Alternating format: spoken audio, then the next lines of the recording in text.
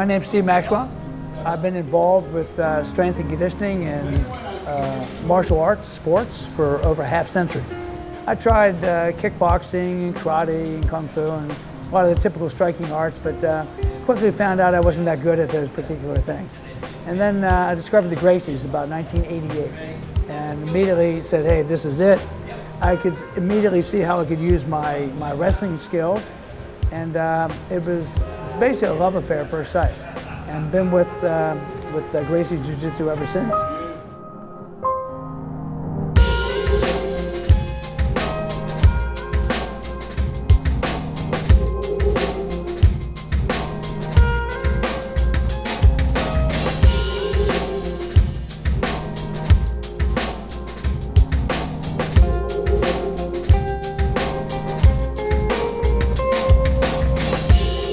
I started life as a school teacher, and then later got into the fitness industry and opened up my own gym in 1990, and it was called Maxercise. It gave me the luxury of being able to do jiu-jitsu whenever I wanted. In those early days, just being a blue belt, I wasn't really qualified to teach or anything. So I would go out to California to the Gracie Academy. All the brothers were together, Hickson, Holker, Hoyler, Helson, everybody was pretty much one big happy family. So I had my initial lessons in Torrance, California at the newly formed Gracie Academy, and it was fantastic.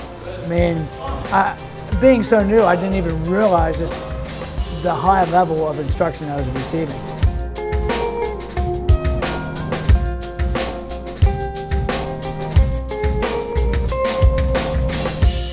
My own physical training consists of a lot of mobility work.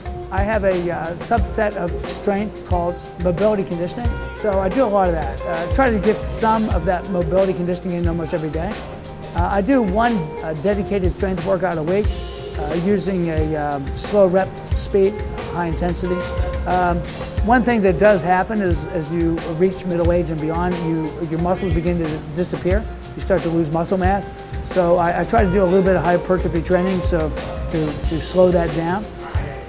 But for the most part, it's the mobility conditioning that keeps me really young, keeps me spry, keeps me mobile, keeps me really strong. You don't see too many guys over their mid-40s doing jiu-jitsu anymore. Most guys, they quit.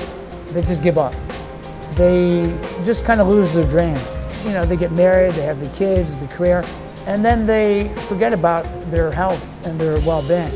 And they just got really caught up in this drive for materialism. I see it all the time. People that work jobs that they hate, to buy things they don't need, and then worry about keeping those things that they don't need and making enough money to keep everything going. It's like this vicious cycle. I recommend that you find a sport like jiu-jitsu and you stick with it for a lifetime. Keeping your life playful and making plenty of time to recreate and not just get so caught up in just making money all the time. I mean, sure, we all need money to live, but some people, that's their main drive. And sitting behind a desk all day, man, that's death. You're already dead. So I guess if there is a secret to youth, it's play.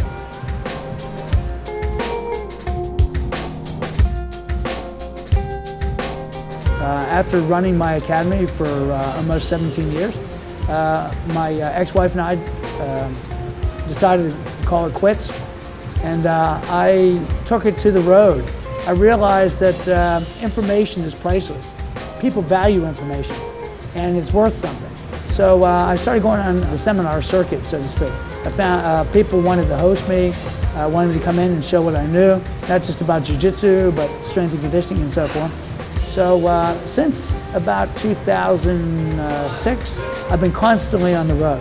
I travel full time, and now I basically go different country every few weeks or so. I'm basically a minimalist by nature.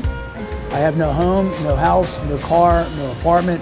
Everything I own fits in one 65-liter bag, and I have a rule: if I buy something new, I got to get rid of something old. It's a nice way to live, and you might call me a modern-day nomad. Just basically roaming the country, the countries, worldwide, and I really dig that kind of lifestyle.